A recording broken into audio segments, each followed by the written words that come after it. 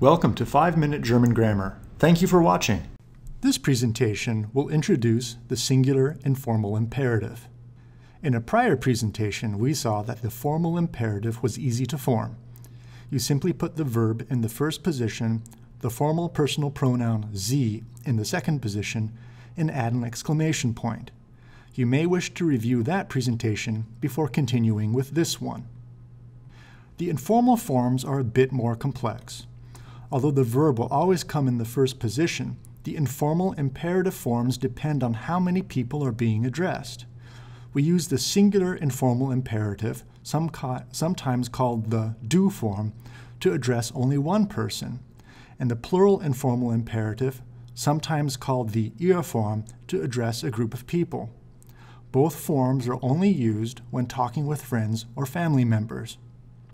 Since there is a lot of material to cover and the rules are somewhat complex, this presentation will examine only the singular informal imperative forms. The main thing to remember is that all of these forms are derived from the second person singular verb conjugation. Let's use the sentence you see on the screen, Du schreibst den Brief, you write the letter, to see how to do this. First, move the verb to the first position and drop the st ending, which is the second person singular ending.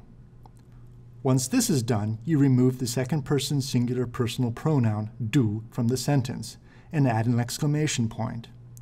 These steps produce the command, schreib den Brief, write the letter. We can retain the personal pronoun if we would like to add a bit more emphasis to the command, schreib du den Brief, you write the letter. Sometimes an optional e ending is added to the end of singular informal imperative forms, such as you see here, schreibe den Brief. This ending is not optional, however, if the verb stem ends in d, t, or ig. For example, since the verb stem in arbeiten, meaning to work, ends in a t, we must add an e to the imperative form. Arbeite nicht so langsam, don't work so slowly. Or, as you see here, since the verb stem in erledigen, meaning to complete or to carry out, ends in ig, we must add an e to the imperative form. Erledige deine Aufgaben, finish your tasks. Finally, if the verb stem ends in m or n and is preceded by a consonant other than l or r, then we also need to add an e to the imperative form.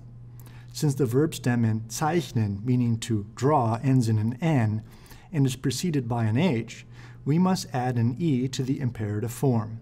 Zeichne das Bild, draw the picture.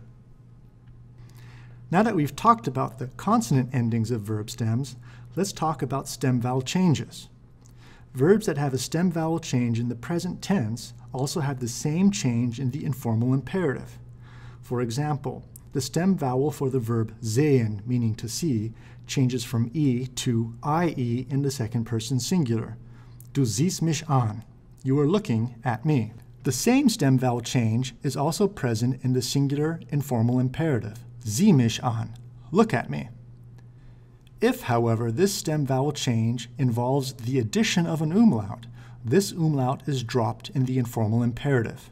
So, for example, the stem vowel in the verb laufen, meaning to run, changes from au to a umlaut u in the second person singular.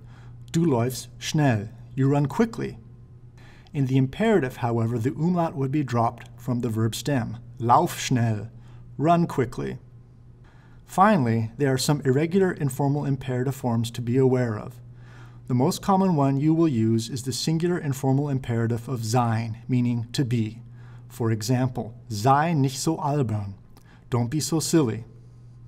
Although werden, meaning to become, does have a stem vowel change in the indicative mood, this is not present in the singular informal imperative. Werde endlich erwachsen. Grow up already. Since the verb stem ends in a d, however, we do need to add an e to the form. The 5-Minute German Grammar Series is produced by David Neville, Associate Professor of German. The videos, scripts, and lecture slides are released under a Creative Commons Attribution, Non-Commercial, Share Alike 4.0 International License. Don't be a square, remix and share.